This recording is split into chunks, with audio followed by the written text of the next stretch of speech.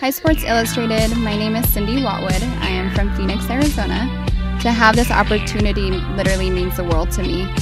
I was drawn to Sports Illustrated when I was really young. Growing up, I was really involved in sports, but I also had this curvy, busty body. So when I saw this magazine that had all these beautiful, curvy women, but also had sports, I was like, this magazine was made for me.